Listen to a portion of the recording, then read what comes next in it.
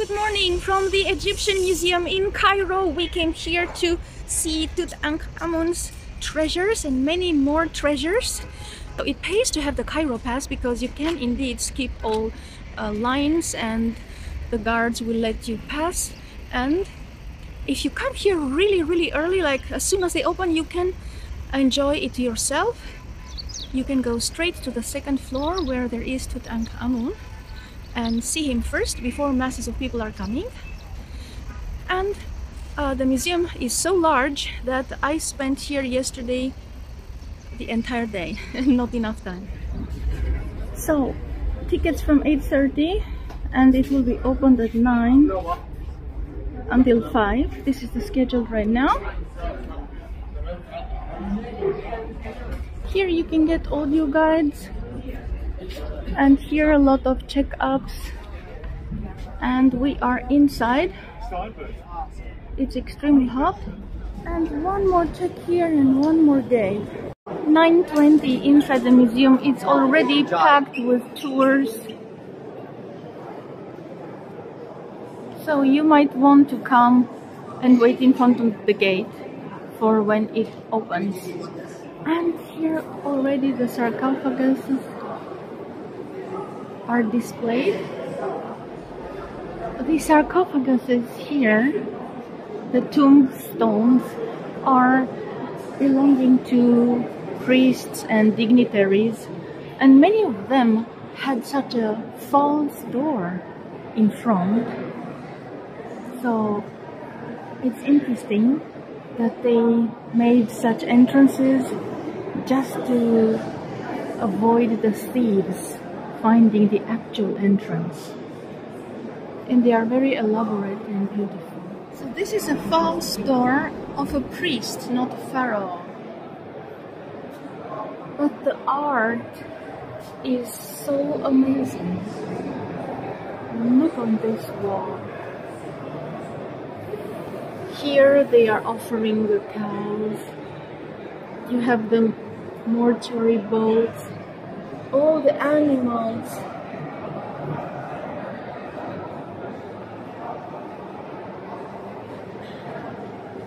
And here on this side,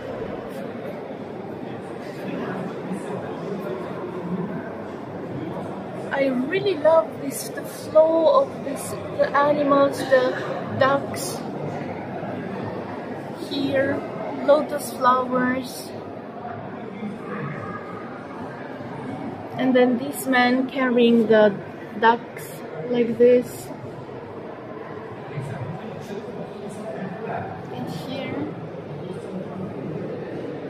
this one is keeping the duck quiet with his hand. So it is really full of people, full of groups. Everybody has a guide, so you can just listen to what they are saying. And in my case, I'm really happy that I'm not in a tour because I can completely take my time, and I'm going to spend the entire day in here observing everything, all these details and the beautiful art. So actually, maybe it's better you come here without a guide and not in a tour. I really love it, how precise everything is done here. It's so clean. If you think it was sculpted,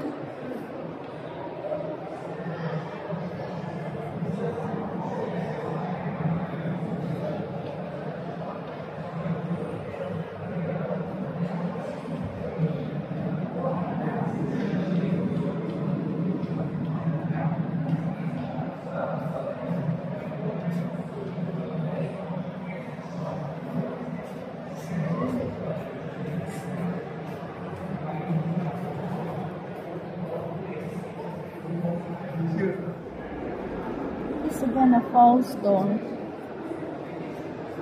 These are just hieroglyphs to write the names, and see how much detail is put into this birdie here.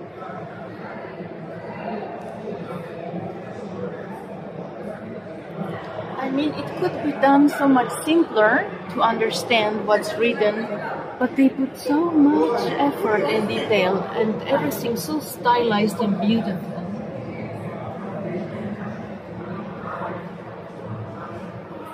And this is a statue of King Djoser, the one who made the first pyramids. And look at the faience behind him. What a beautiful wall he has.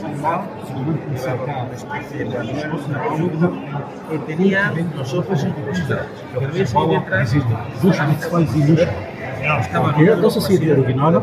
Steht der König Djoser, der Getauft von der Stufenpyramide da, stammt aus seiner Stufenpyramide in Saqqara bis 2700 vor Christus. Kein Wunder, wenn die Farben noch gut gehalten sind. Ein Kopftuch unterhalb befindet sich mit einer Perücke. Das gehörte zu seiner Tracht als ein König. Ein Kopftuch oder eine Perücke und ein Bart. Auch wieder ein Symbol für Weisheit. Wenn noch Teil abgeschlossen. Schnurrbart. Diese sind hier in der alten Ägypter versuchen, über Bilder zu sehen.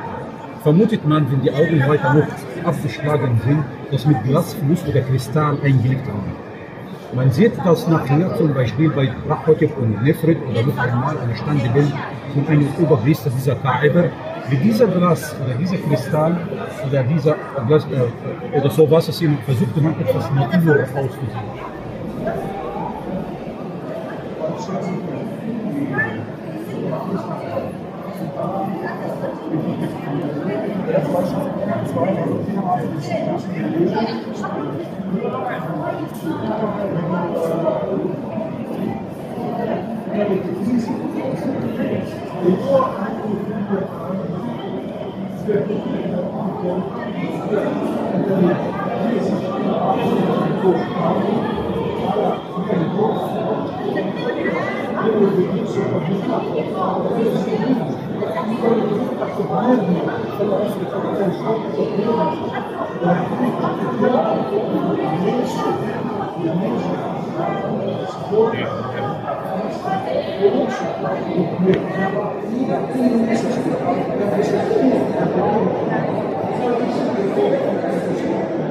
King Djoser is actually wearing a wig, and on top of the wig a headscarf and a fake beard. So everything that you see, imagine that they are wearing wigs and scarves and fake beards.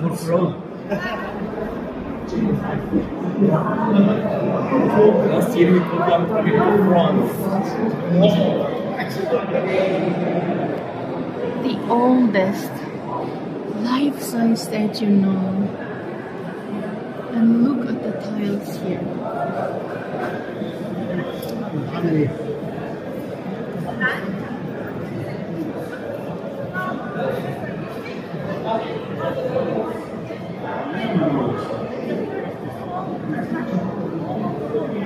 These hieroglyphs here are also so precise and beautiful.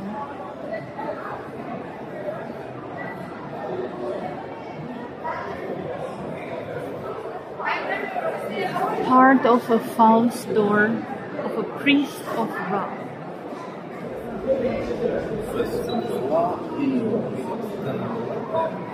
Okay, I was telling you that these are ducks, although I noticed that the shape is goose and not ducks.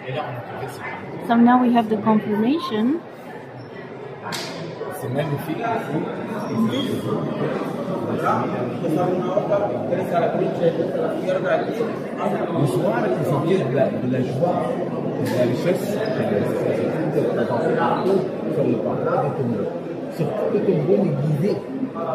Et c'est pour ça les archéologues ont trouvé beaucoup de nous appelons Gizeh. Gizeh, c'est le pluriel de bourse, c'est le. Et puis on a ici 6, tu vois.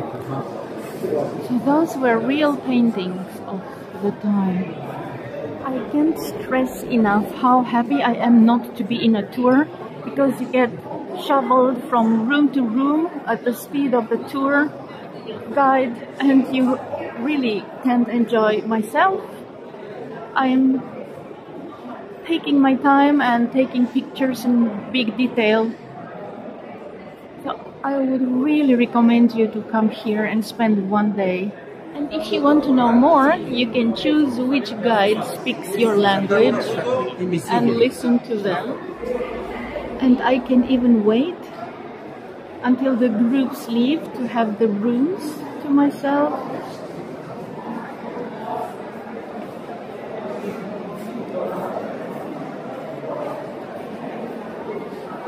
de Luxor, Abydos. Encontramos primero estatua de Keops sin cabeza. Después se manda a buscar con otra cabeza de él. Encontramos la cabeza corona roja del Bajo Egipto. 5,000 years old statues that were found in Saqqara.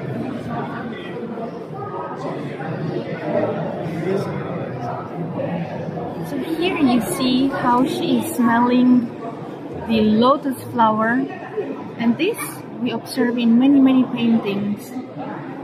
And here, to understand that we talk about the woman, her boob is outside of the dress.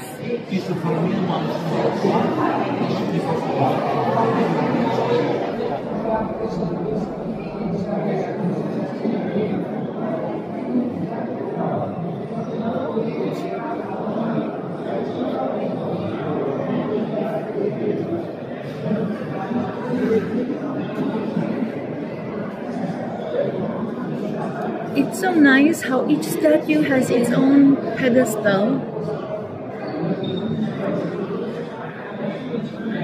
And how they get boobs to know we are talking about the woman.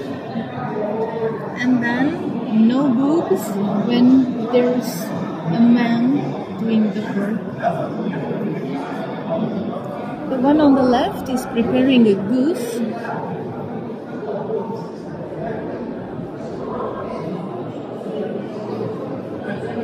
A man cleaning a jar, and then man preparing food.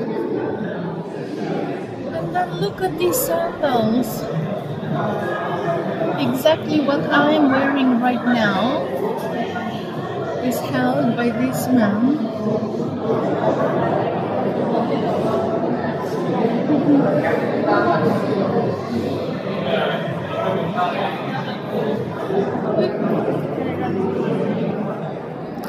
And even here, notice the size of the women compared to the man.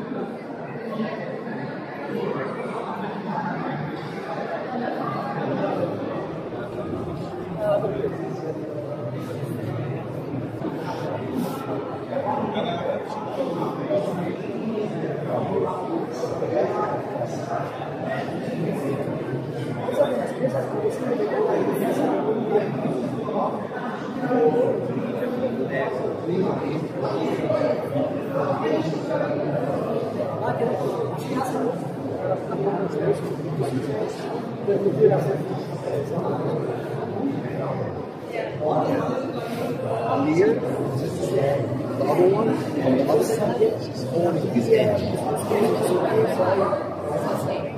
other side. The whole thing. So it's the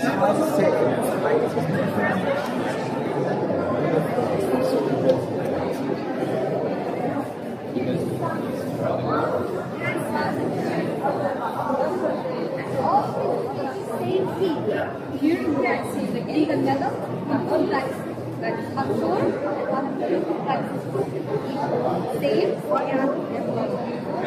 And King Menkaure has on both sides goddesses.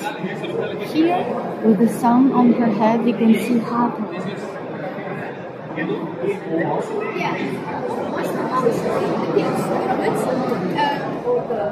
As you can see written here on the cartouche is the name of Menkaure, the king that built the third and last pyramid. And he has here goddess on his side. This is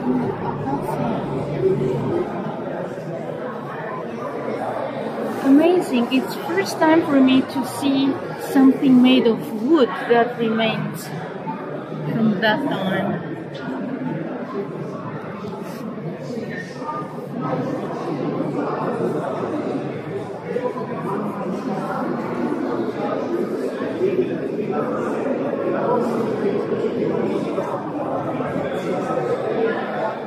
Priests were required to shave their heads and wear linen clothing and leopard skins.